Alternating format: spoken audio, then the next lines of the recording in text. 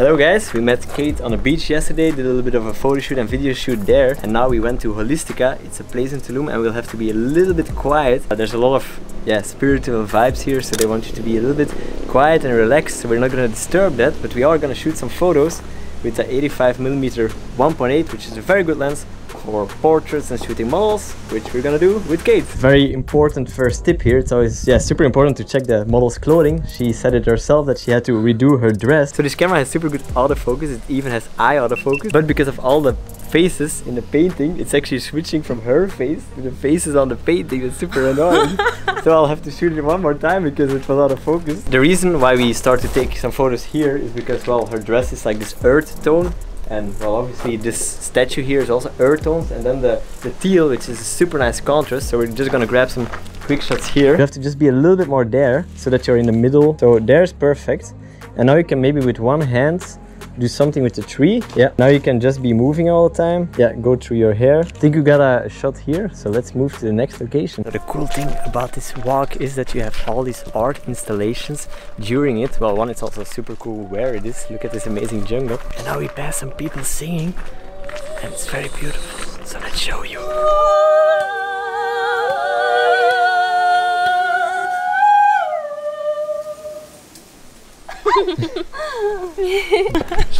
Be careful. So this was very random, but very Tulum, let's say. I guess one of the reasons why I like this place, there's always something kind of creative, artistic going on. Sometimes a little weird, maybe, you know, not gonna lie, but everybody does their thing. Oh, we'll be quiet, somebody's doing yoga there. See you later. So this is really the style of Tulum, by the way. Always good to have multiple outfits, because otherwise the model just has photos that all look the same with the same outfit. Let's start with walking, and indeed let it flow a little bit, because that looks really good. Let's stop a little bit back. Oh, I like this pose. You can have both arms like this. Yeah. This is a pretty interesting painting here. It's a little intense maybe as a background, but with the 85 and a 1.8, it's just kind of gonna be blurry and a lot of colors. A very nice color combined with her dress. And I like the sun behind you. You can just move all the time like you want. Oh yeah, I like that. Actually, I like the movement in the hair. Oh, I like these. We're gonna grab some last shots here of the day with Dario and Kate. Change to the bikini because we will go to the swimming pool soon. She also put some oil because that looks nice usually, especially when it's cloudy. It's gonna reflect. Actually, it's just really reflecting. You can see it now. It's like, and flip the hair to one side, whatever side you like the most, and now do the same pose. Oh yeah, keep looking there. A little bit your bra, or your bikini. Oh, sorry. Yeah. I did not see that. So, sometimes you gotta watch out for the model's nipples. It's weird, but you gotta watch them to not see them. It's a weird kind of opposite thing. Okay, and just keep moving a little bit, however you want. Oh, this looks really cool. Let's now do one where you're here. You're against this and you can pose however you want. Oh yeah, stay like this.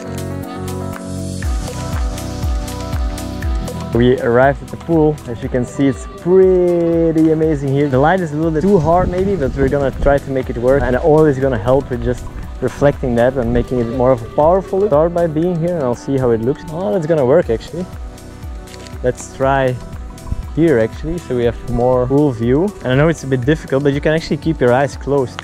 Okay, the perfect pose. And just keep the face always a bit high so that the sun can fall in. Great, let's maybe try in those plants there. It's gonna be easier for the sun. Yeah, I think somewhere in this actually. This is a good tip if it's bad lights. Just put your model inside of the plant and then, oh, this is actually gonna look really good. Okay, I like this pose. Eyes also look good like this.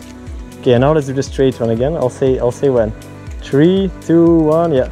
Going with a simple shot, and because the light is so difficult, we'll shoot some photos here against the wall, which is just a nice contrast. Wait, I'll first check for something with the arms. Yes, I like this. 3, 2, 1.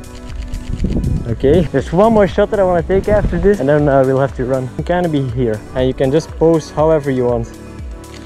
You know what? You can do some shots where you're looking down. That looks really good actually. I'm on my phone for a second because we finished the shoot. We're trying to get out now without them, whatever, confiscating our cameras maybe, and we're gonna do some wakeboarding. That's gonna be nice. Yes, so see you when we're in the water. So we ended up wakeboarding after all. Well, this is Ken, our friend who brought us here. Obviously he's a bit better than us. You seem ready for the wakeboarding. Yeah. Just 500 meters too ready. This is how the boards break that they give us. JC's gonna have his first try with the knee board. Don't care how it looks. I don't care what people Your say. son just did it, man. Like- oh yeah. Hey, see you, man. It's Kate's first time, and she's gonna do the kneeboard. Less painful. That's why I took it. I'm not afraid, but I'm a little. Now I'm scared. Hola. You ready? No, I'm not. Yeah, the kneeboard seems chill indeed. Now I'm gonna face plant on the normal wakeboards. Oi! I'm not ready. I'm not ready. Oi! Oi!